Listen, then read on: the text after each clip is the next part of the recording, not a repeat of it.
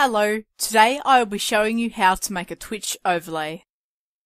The first step is to create a new project, click on Advanced Options and fill with Transparency. Ideally you would have this at 1920 by 1080 if you are streaming. Even if you're streaming in 720p, you can still have your overlay in the border on the outside of your window. Okay. Now, this is simple. You just have to get images. You can make images yourself, or you can just get an image that you already have. Say, I want this flower on my stream. I can just click and drag, scale it down, all the way down.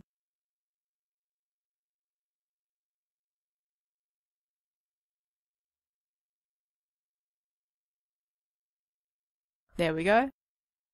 You just click on the image and lower the opacity so it doesn't take away from your stream so much it blends nicely into the background. How about Twitter logo?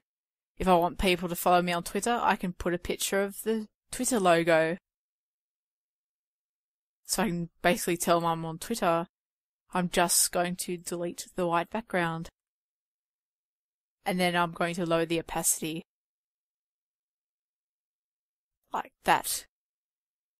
And I'll put this game controller up here. If you're a gaming channel or something, this might be a nice touch. And the scale's gone funny again. I don't know why it does that. But anyway. We'll just shove that there and lower the opacity.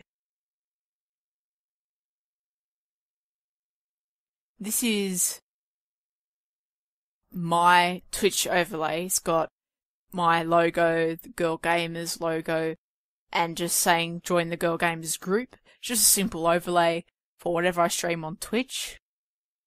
Now I'll show you here. This is my streaming profile. If I make this bigger, you'll be able to see what my overlay looks like.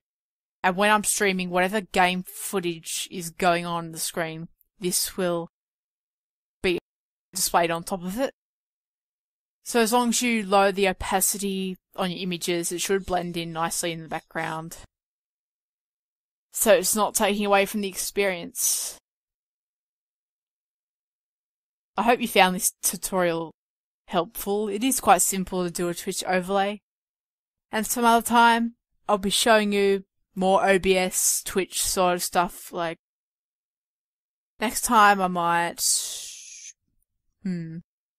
show you how to set up a CLR browser, or setting up a Twitch stream, something like that. So be sure to stay tuned for more OBS Twitch tutorials.